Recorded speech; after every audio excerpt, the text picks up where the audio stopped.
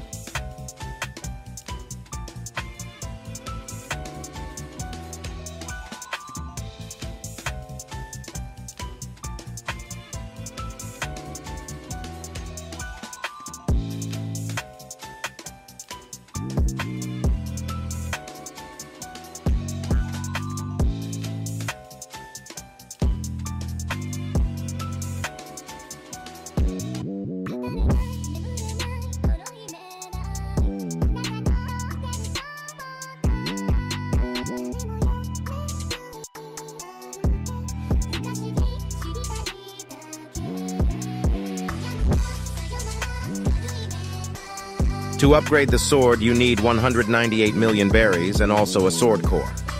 I don't know how to get this yet, but I believe you can get this by defeating Sea's Beast, Gorilla King, and Cow Beast. And I think the drop chance is pretty low because it's a mythical sword. If you know how to get a sword core, feel free to comment down below. That was the video. Make sure you like and sub for more content. Enjoy the update.